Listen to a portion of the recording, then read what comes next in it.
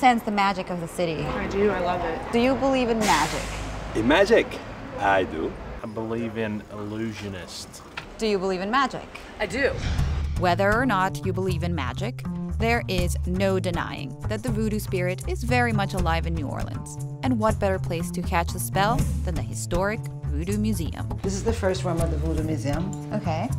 It tells you about voodoo dolls. Tell me a little bit about them. I am very curious about the voodoo Oh my. doll. The voodoo doll is used to fight spirits. So it's for protection, mainly. Or to make someone do something for you. Talk to me about the readings. I'm going to go get a reading later. I'm curious about it. What do you see? But personally, I prefer to use a snake reading. I've used my snake several different times. Let me show you. A snake reading? Yes. This is a concept. You would take the snake. This is a snake.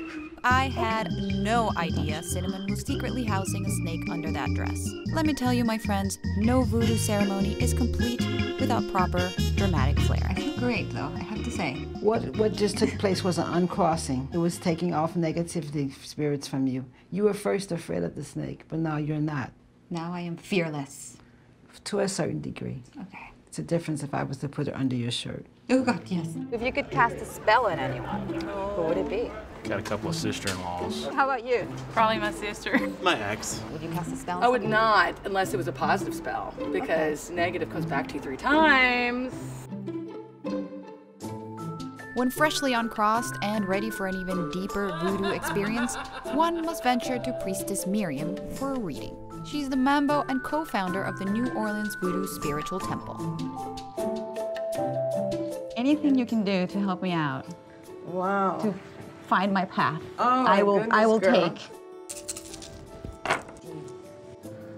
Or you have a situation to work out that requires on signing documents. Yes, Paper. I've been reading a lot of contracts lately, so Yeah. that is true. Do you see anything about a house? It's good to come along with signing a document and waiting to see if it's going to finalize. There should be some answers within, today is Tuesday, let's look at the next week where you can have more. Wow, that soon? I will call you if that happens. Thank That's you. all I can say. Well, thank you very much. I enjoyed it. So I walk out of Priestess Miriam and I immediately get a text and I have to sign this contract and notarize it and get it in there in time because it appears that I'm gonna get my permit. It hasn't even been a week. It's been 5 minutes since I walked out of there. This woman is right. Come to her. After all, am I a believer? Am I not a believer? I think I'm gonna take away what she preaches, and it's about intention. And it's about really focusing on what is it that you really want. Pray for it, think about it. So, you know what, New Orleans, I will practice what you preach.